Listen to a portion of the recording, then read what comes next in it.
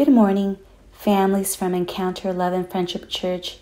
It is my hope that even though this difficult time, you still are having a good time. It all depends on the way we see things with the eyes of whether this is a problem or look at the situations that come into our life as lessons that God wants to give us, which is in reality how the Bible teaches us so that we can continue on. I miss you guys. That is definite. I miss you. And I pray for you. It is my hope that Christ is being formed in you through this quarantine time. I also want to remind you that we continue in this time of isolation, praying and fasting, asking and praying for the authorities that God gives them wisdom and all the decisions that need to be taken. And also praying and interceding for those who don't know about Christ, that they are seeing the situation as something of desperation, and for those who have lost loved ones and those who are in the battlegrounds, the doctors, the nurses, and all of those necessary workers that are in the hospitals and clinics and other areas. There's so much to pray for, so much to intercede. And I want to encourage you to continue to pray and fasting one day of the week, whatever day you decide. In some occasions, I've told you a little bit about the fasting. The objective is to ask the Lord, who sees our priorities, that we can show him that we are going to be hurting for the pain of others, and also asking the Lord for the petitions that you have, your personal ones and also family ones. I also want to remind you that, let you know, as you saw in the announcements, that this past Thursday, which was the Day of the Children, we will hold it on another occasion as soon as we're able to get together again. And well, in this morning, I want to share with you about the fourth part of this series that I've been sharing with you. You will get through this. And the title is precisely because this quarantine time, it is being a difficult time, and the promises of God that we will get through this situation. God is a faithful God. He is a God that's wise. And he tells us in Jeremiah 29:11 that he knows the plans he has for us. So particularly this Sunday, I want to speak to you about this fourth lesson that the prophet Daniel gives us. Last week, I spoke to you about why of the difficult times, why God shakes our world in occasions. And well, one of the points that was very clear to me, obviously in order for me to share it with you, I need to learn it first, that it shouldn't surprise us. The difficult time is going to come. God is going to shake us with the 5 purposes that I shared, a few weeks ago. And you should not see this world as heaven or paradise. It can be lots of blessing to live in this world because Christ is in my heart, but it's not paradise, and there's a big difference. Unconsciously, I am desiring that this world be the paradise, and when difficult times come, then I am surprised. And then it takes me, the spiritual battle that I get into takes me by surprise. Satan is not going to lose any opportunity to try to get me out of the gospel, the way of the Lord. Let us go into this fourth part of the series that I've titled, When You Are Pressured by This World. When you are pressured by this world. As I mentioned, tribulations, difficult times, one of the things that it's going to reveal to us is what is in our heart. And in the questions of like metaphors or and also metal, the signs of metal, different metals when they're extracted from mines, how they're clean of all impurities through fire, And in Proverbs, it is mentioned to us, Proverbs chapter 17, verse 3. In the New Living Translation, it says, "Fire tests the purity of silver and gold, but the Lord tests the heart." Wow. So we don't like to be tested, but just as silver and gold, in order to be separated from the impurities of what is actually the pure metal, it needs to be tested by fire. And this reveals the impurities. In the same way, God is going to have us go through fire. And for this, the world system, the society is going to be used. And let me mention to you, it's a double purpose. On one side, when difficult situations come, I had explained to you that one is a temptation. It's a situation designed by Satan to have you separate from God, and test is designed by God to come closer to him. But when we go through tests, Satan doesn't just cross his arms. He's going to take advantage of this difficult time that God designed to help you draw closer to God. Satan is going to try to actually have you be discouraged, give up, get mad at God, so that you make a pity party, and because he wants to deviate you from God. That's what Satan's going to look in. Even if the original purpose of God, his perfect will, is at the challenging time, is to show you the impurities that are in our hearts, just like we read in Proverbs. So having that in account, society is going to be an instrument that Satan utilizes. So there are going to be people who are going to pressure you, people who are going to encourage you. And in the beginning of this series, I explained to you that we're going to utilize the example of Daniel the prophet. And he's a young man that he's deported from his homeland when the people of Israel is taken captive to Babylon. He is one of the young men that is taken, and theologians think and they calculate that he was probably around 15 years old. Daniel, in difference of other people in the Bible, we're not told much about his family.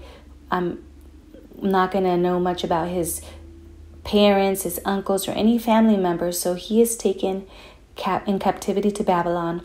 But in Babylon, he behaves in an exemplary way. He serves in the court of the king as a counselor and advisor, and he continues to move up the ladder.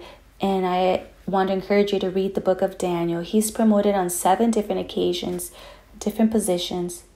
But every time one of these promotions is going to come, he goes through a difficult time. A time where he was pressured, he was anguished, he was submitted to pressure. Just as we read in Proverbs, he was submitted or tested by fire. And he came out triumphant. So there's so much to learn from Daniel. Amongst it, he serves the king. He serves 2 kings from the Babylonian Empire. One of them was Nebuchadnezzar. And the evangelist, that through his testimony of Daniel, he's an example. So when there's difficult time, kings would always go to Daniel because they knew that he had something different because of his character and his behavior. So Daniel is utilized as an advisor of 2 emperors in Babylon, but also when that empire leaves, the Persian Empire conquests the Babylonian Empire, but he is still respected because of his trajectory. And now that he's even an elder and he has basically stopped, he's in retirement. So now then the Persian emperor brings Daniel to get out of his retirement to come and work with him. So he actually serves in 2 different empires then. So Daniel leaves us a tremendous example. So let us go with point number 1. Today I'm going to talk to you about 3 points. The first one's going to be, before a blessing, there is a tribulation. Before a blessing, there's going to be a tribulation. The second point, before the blessing, there's pressure for perdition. I will enter into more details, and then I'm also going to talk to you about 2 qualities. In reality, there's 4 qualities, but I'm only going to touch upon 2 qualities that Daniel teaches us.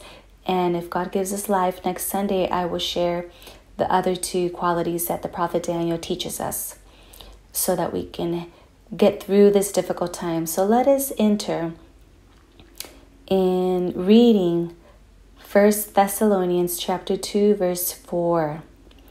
And the first point, before a blessing, there is a tribulation. And 1 Thessalonians 2:4 says, "For we speak as messengers approved by God to be entrusted with the good news. Our purpose is to please God, not people. He alone examines the motives of our hearts."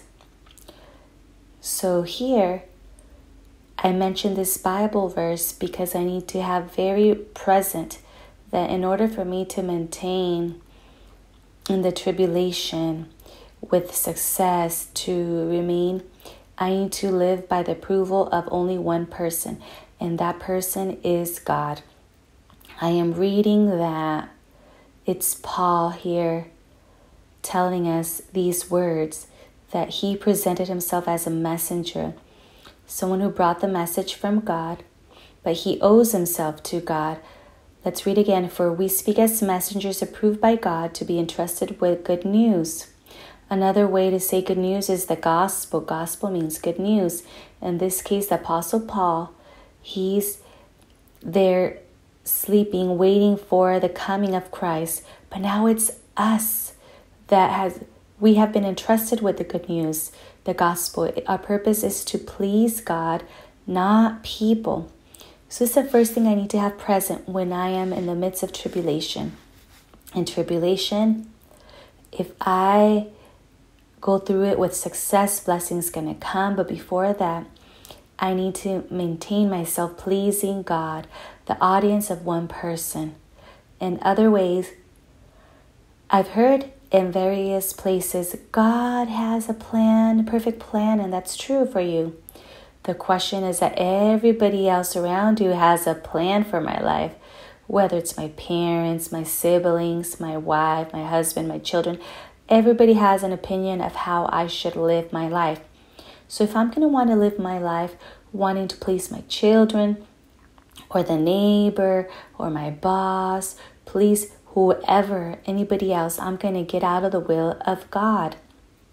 The only person that is wise enough, it's not even myself, it's God. He is the only person who is wise enough to direct my life.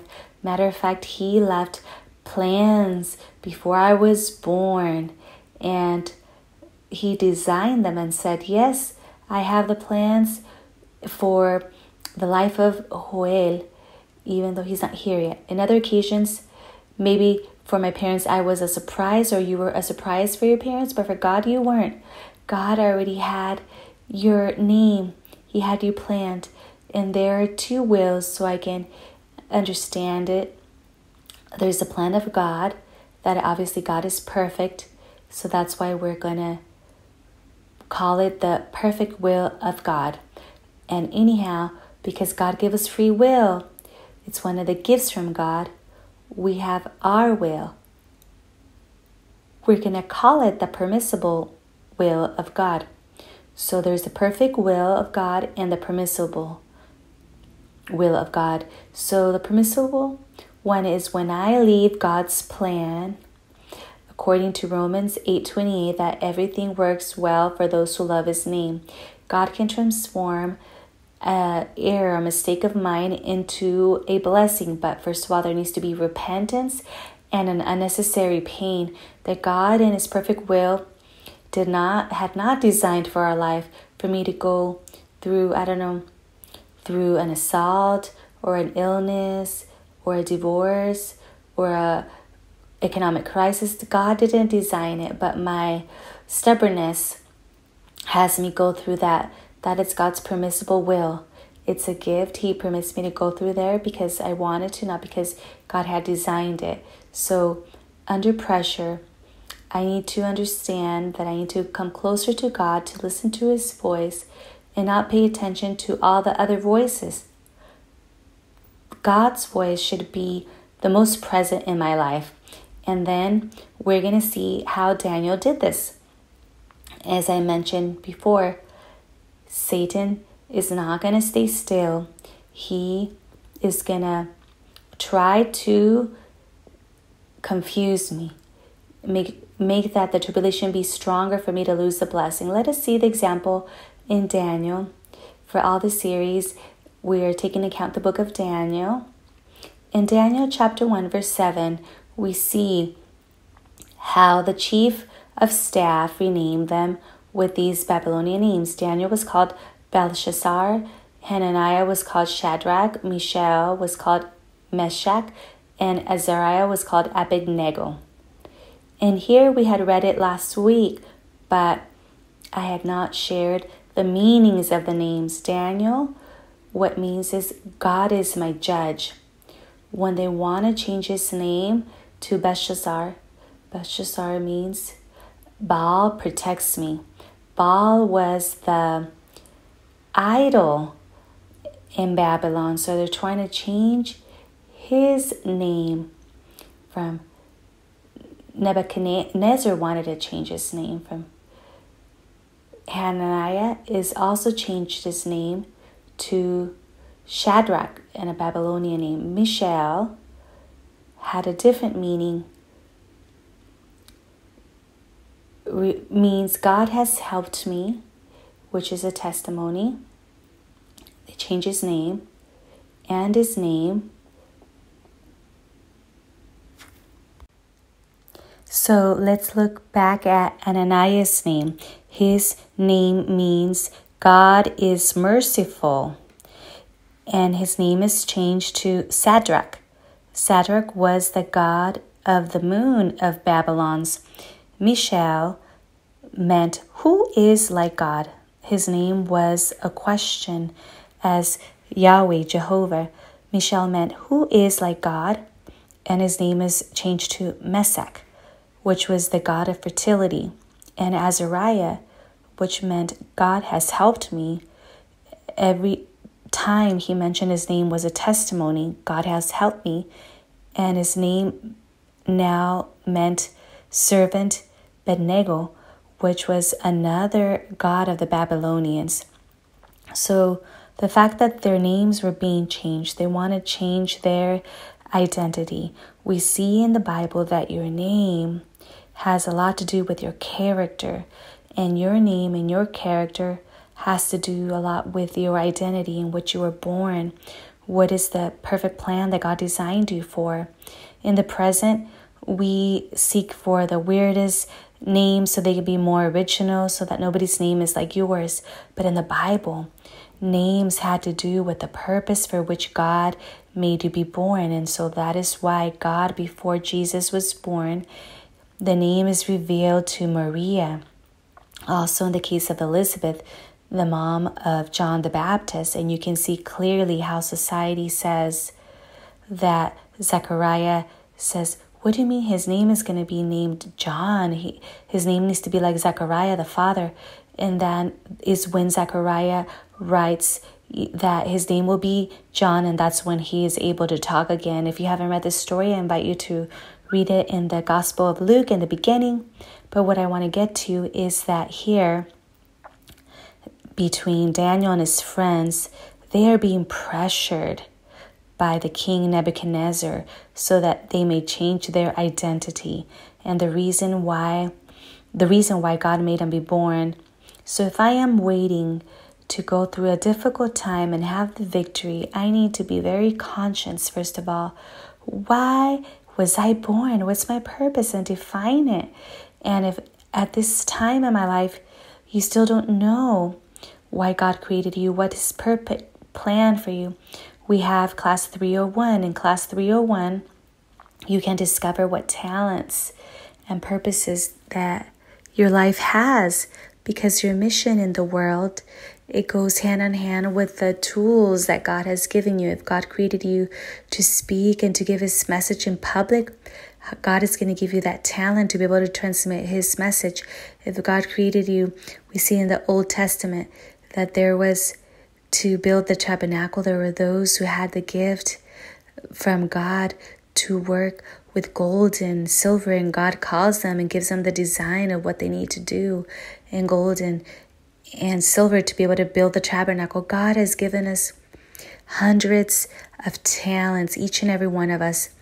You have some that maybe stand out, but you cannot say, oh, God just gave me one talent. No, God gave us all talents.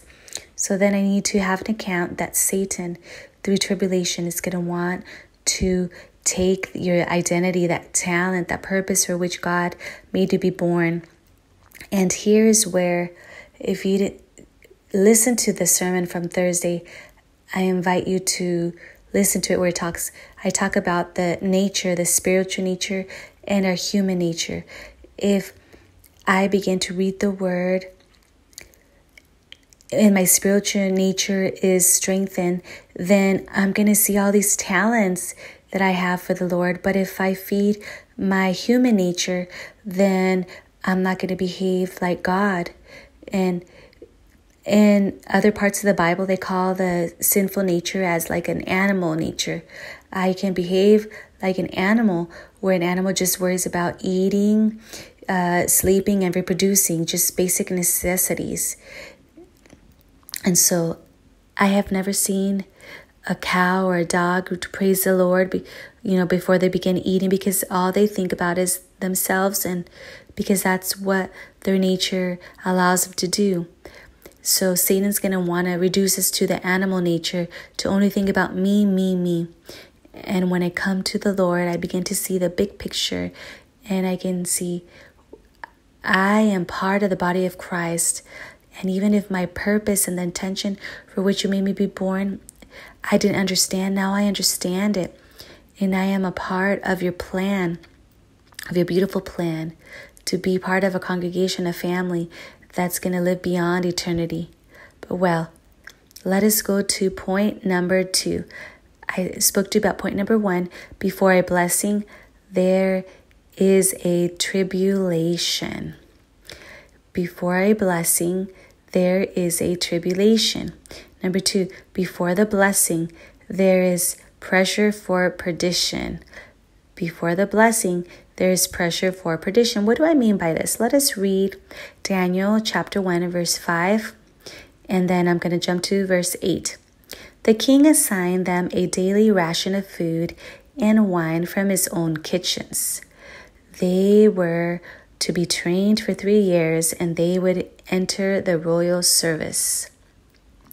Anyhow, Daniel had decided not to contaminate himself with the food and wine of the king, and he asked permission to the steward to not eat of those unacceptable foods. And I want to focus on this part, that Daniel had decided not to contaminate his body with the food and the wine given by the king. So why do I make emphasis on this? Because in order for a teenager who's about 15 years old, let us try to remember. Some of us are going to have a harder time remembering, when we were 15 years old. Maybe decades have gone by. But how did you act when you were 15? What were your desires of your heart when you were 15? Imagine you are now in Daniel's shoes. He is serving. It's not a president. Nebuchadnezzar was an emperor. The difference is an emperor didn't have limits from his desires. What he wanted to do needed to be given at the moment. And an emperor is kind of an imitation of God. What he said, whether he wanted someone to die, he would give the order and that person would die. that person would be executed. A president, they're giving limits. But here with Nebuchadnezzar, he is told, you're going to be in a training. And because you're going to be trained, you can ask whatever you want to eat.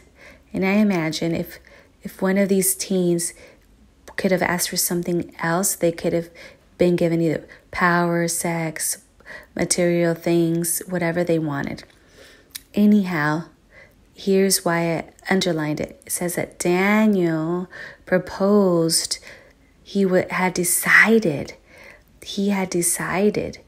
not to contaminate himself with the food and wine given by the king. So then, this of food and wine, it's a symbol that Daniel is making the decision to not allow himself to be pressured to fall into perdition. So many examples there are in society in which young men and women who have talents for sports, that they give them money, and next thing you know, they're perverted. And years later, they have to get kicked out of the football team, or they're in rehabilitation centers because they're, drinking or alcohol or drug issues. So Satan is going to want to force pressure so that you can fall into perdition. Satan's going to pressure us to fall into perdition. So Daniel's giving us an example that he decided, I need to make that decision before the test comes to not contaminate myself. Here I want to refer to the young youth. I know maybe right now they are in their class. I invite you to show this part of the sermon as a young person. And adults, talk to your teenager. As a young man or woman, you're going to seek to decide whether you're going to maintain yourself a virgin before marriage, to be a virgin for marriage. If you're going to decide while you're already in a relationship, when you're already kissing, it's too late. It's important as a parent to instruct our teenagers, since they're children, to decide ahead of time that they're going to maintain pure. It's not a secret. Every generation of persons in this planet, they're more and more liberal, and they're going to transmit values that are more contrary to the Bible through school, through movies, through... I am surprised how in Netflix there are not movie that you see where it doesn't have messages of homosexuals or sexual content. Nothing to do with the movie, but they show it to you. Even in cartoons, they make it seem as something normal. I have nothing against those folks who decide that homosexual lifestyle. It's the same as a thief or the person who gossips or the person who wants to take revenge. It is decisions that are contrary to what the Bible says.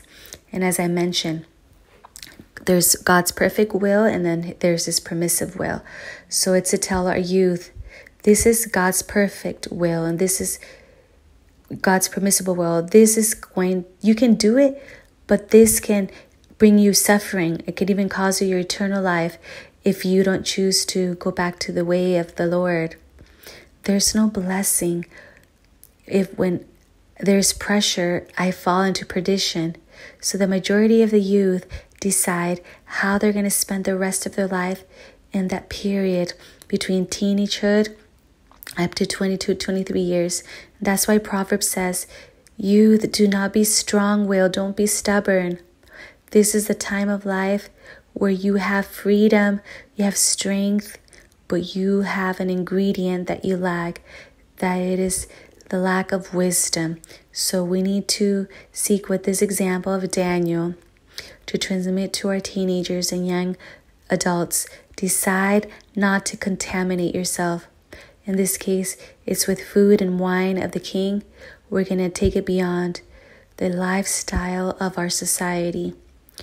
To make a little parenthesis here in respect to food, the people of Israel in the Old Testament was chosen as the people that was going to reveal to us the secrets from the Lord. That is why God chose Abraham, and from his descendants, the people of Israel came out, because God was a chosen people, but the objective was that the people of Israel would show the lifestyle that God had chosen for them to share with the rest of the world. So God gives them the 10 Commandments and different books of the Bible. And that is why Jesus was born through, the people of Israel as an Israelite. So many things have been given to us through the people of Israel, because God chose them so that they could model to us the lifestyle that God wanted for everybody else.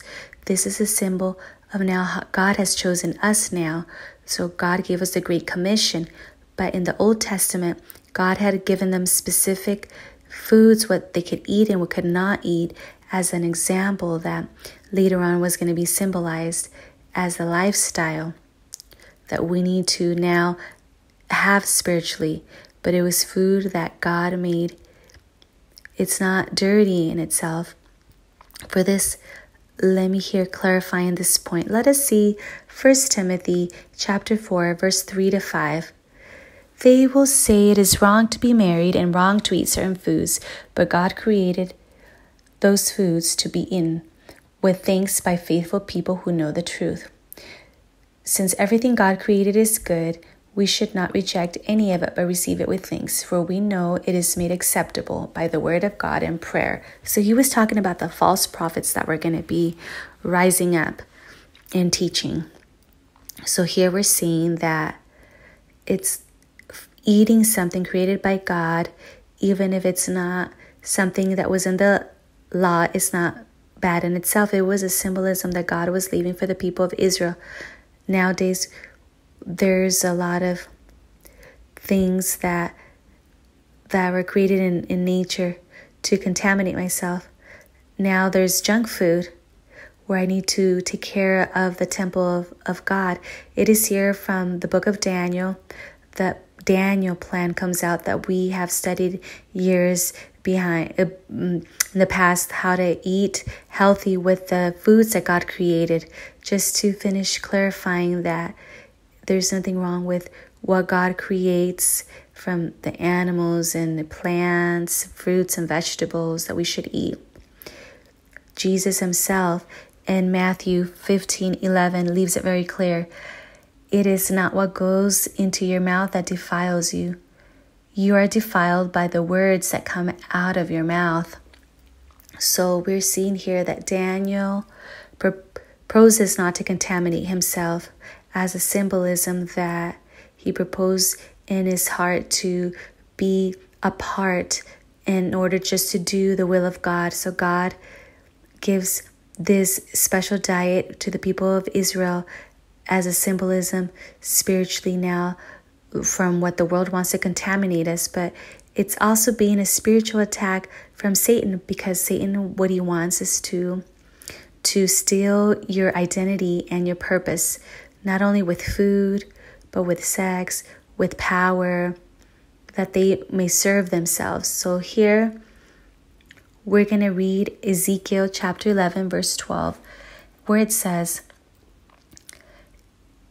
"And you will know I am the Lord, for you have refused to obey my decrees and regulations. Instead, you have copied the standards of the nations around you." Here's God very upset with the people of Israel, saying to the people of Israel, just as eating, there are many other customs that they did not obey, and they were just like the rest of the nations around them. They copied their standards. God is telling the people of Israel, what I designed you for, what I chose you for, what I revealed the 10 Commandments for, you are not fulfilling it.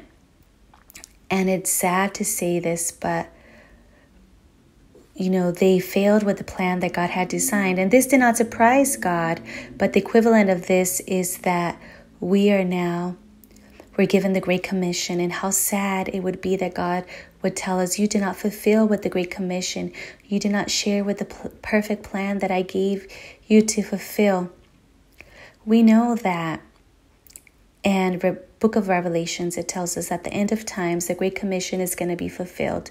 The question is, if you and I would have been a part, with our grain of salt, would we have fulfilled with the perfect will of God in which He has designed us? Or are we going to succumb to the pressure of perdition to serve ourselves? Are we going to succumb to being selfish? Because we can be sons and daughters of God, but have a selfish way of thinking. And we need to seek to mature and say, God, I want to begin to, through this difficult time, realize that my prayers are only me. God bless me, God give me, God take away from me. And I need to begin to think of others. I need to begin to ask the Lord, direct me so I can be a blessing to those who surround me, and not only being centered in me. Jesus Christ modeled it for us. Everything He came to do here on earth was thinking of us. He didn't even get married. He didn't have children. He didn't have a home, or, the camel of the year or the American dream that we're always investing our whole life to get. Jesus Christ is the perfect model. And He did not succumb to pressure of perdition. And when Satan offers the kingdoms of the whole world, Jesus says, no, it is written, the Lord God you will serve, and only Him you will worship. So He shows us that temptation is going to be surpassed when we center ourselves in the will of God. From here, then, I want to share with you 2 of the 4 qualities that we can learn from Daniel. Daniel teaches us. The first one is integrity. Daniel, we can see there in Daniel chapter 1, verse 8, where it says, Daniel was determined not to get contaminated. So Daniel never forgets his identity. He had decided not to get contaminated. Daniel never forgets his identity. Daniel decided not to get contaminated. And that is a reflection of that determination that he had, that he said, I am not going to be the same as the rest of society. And even if I look old-fashioned, antiquated, I'm going to do the will of God. And this goes, we can see in Romans chapter 12, verse 2, where he needed to change his way of thinking. It says, the word of God in the New Living Translation, don't copy the behavior and customs of this world, but let God transform you into a new person by changing the way you think. Then you will learn to know God's will for you, which is good, pleasing, and perfect. So that change, a way of thinking that we are seeing here, renewing our mind, there we need to begin. That even though everyone does it, I'm going to remain with integrity. And the definition of integrity is someone who behaves the same way without mattering where they are or who they're with. What am I referring to? That person is honest, no matter if there's a lot of people or they're alone. That person is going to have the same character when they're alone as to when they're with lots of people. They're going to make the same decision as to when they're alone. The word hypocrite, because it sounds harsh, but the word hypocrite comes from the word in Greek that was used for actors of theater back then. In the time of the Greek, there were men who were allowed to be actors, not women.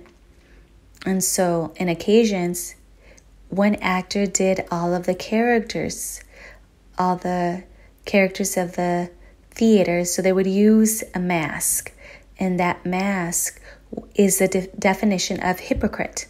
So a person who used different masks depending on the character that they were acting out. So they would get dressed as a woman or a man, elderly man or a little boy. So they would change their character by changing the mask.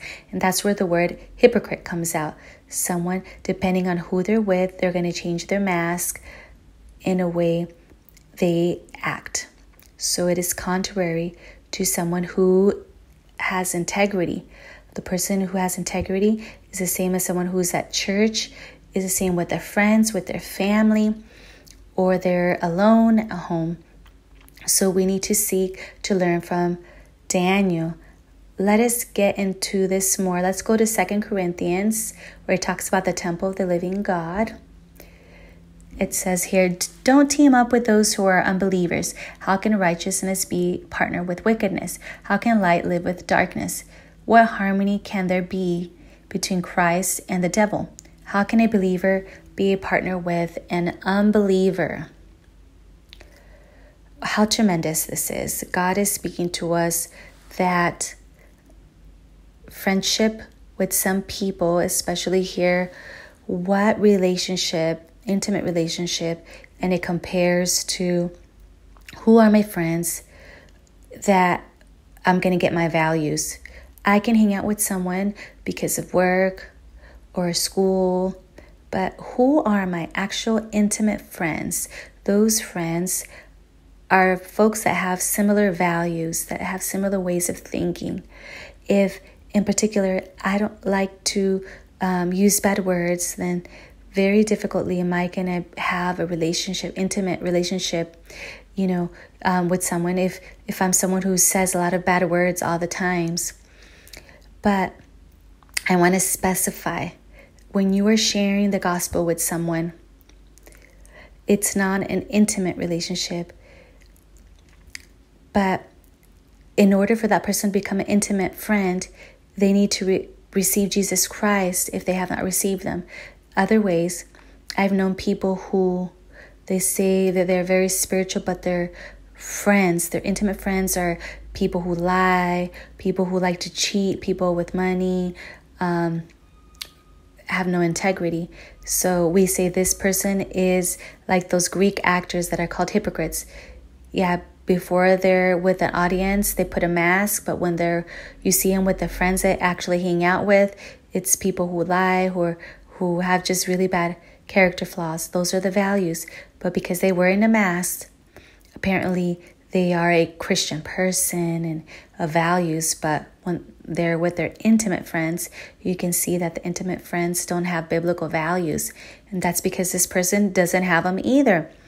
It's saying, what friendship can there exist there, right? So Daniel the prophet, even though he's serving the king, Daniel does not do what Nebuchadnezzar told him to do. He maintained with his intimate friends, that these friends that were mentioned with him from Jerusalem, and he maintains with them being a young man of integrity, praying 3 times a day. We're going to see it later. And praying only to God, even though a big statue is built for Baal, and they're told that they need to bow down and pray. And Daniel says, no, I will not be contaminated. But let me finish with the second point of the 4 points we're going to be seeing in the future. But for this Sunday, it's just 2. And this is discipline. Daniel controlled his appetite and his selfishness. Daniel controlled his appetite and his selfishness. So he remained disciplined. And this speaks of Romans 6:13. It says, don't let any part of your body become an instrument of evil to serve sin. Instead, give yourselves completely to God, for you were dead, but now you have new life.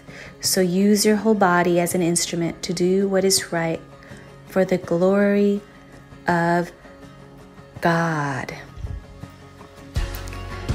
More clear, this verse could not be.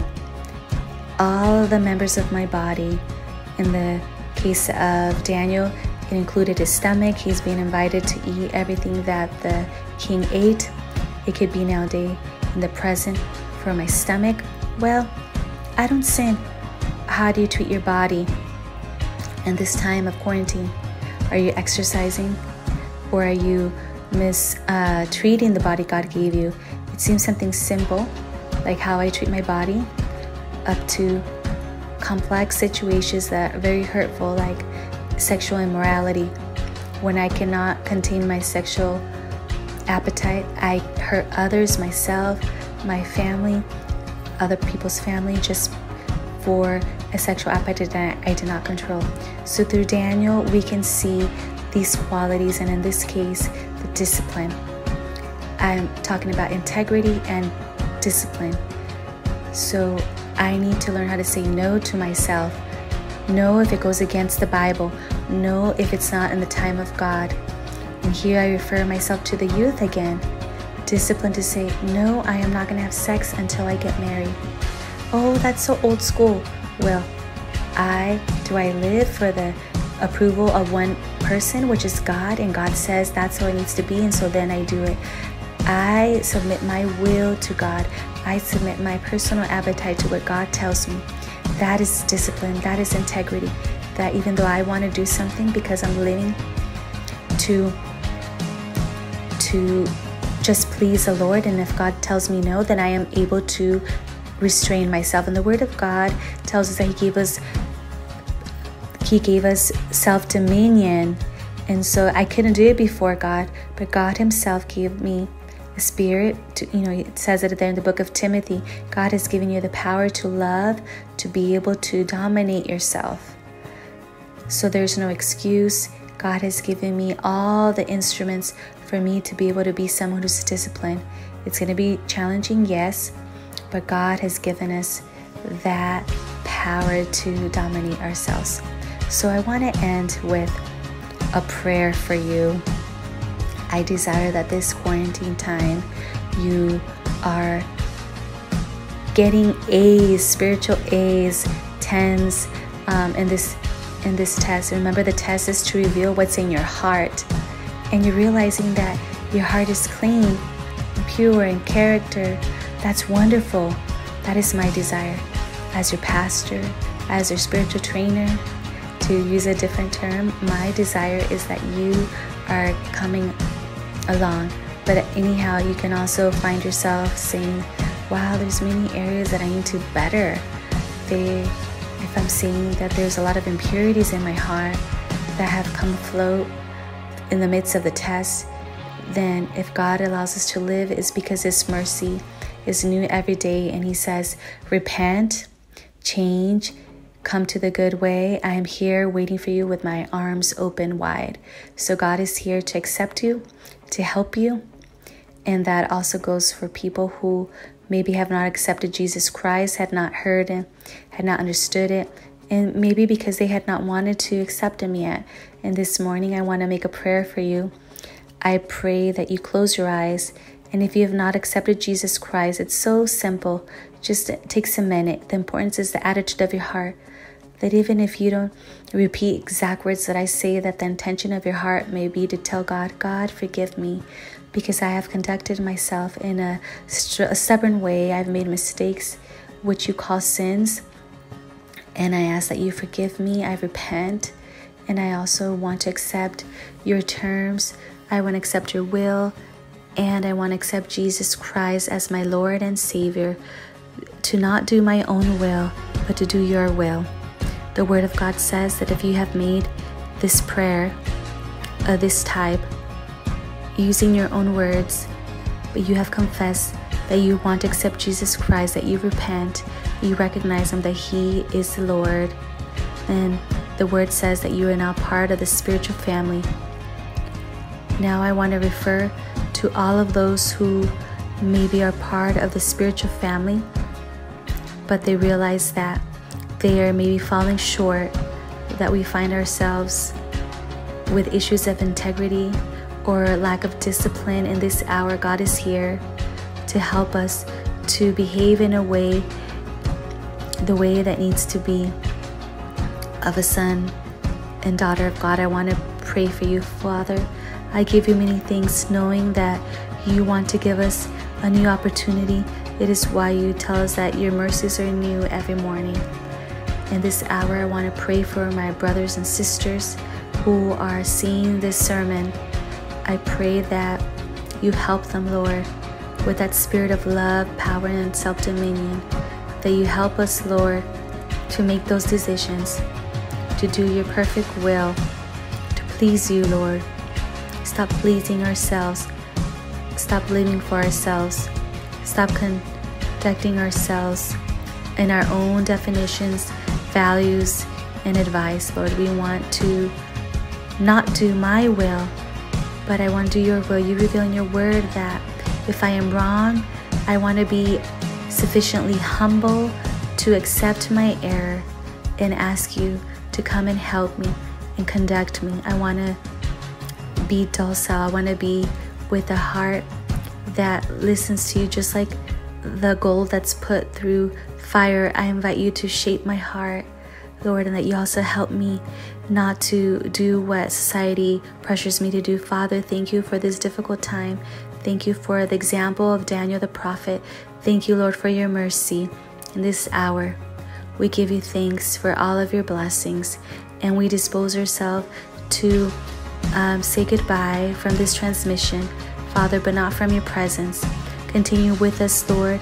I pray for all of those who are maybe going through a difficult time, that these numbers, Lord, that if we need a word of prayer, that them, their children, Lord, I put those who are part of Encuentro Amor y Amistad, that you bless them, Lord, in the day of tribulation. And I pray, Lord, that you continue to give us a spirit of power, love, and self-dominions. In Jesus' name, I give you thanks. I say goodbye, families of Encounter Love and Friendship Church, and we'll see each other on Thursdays and also in the devotionals. God bless you.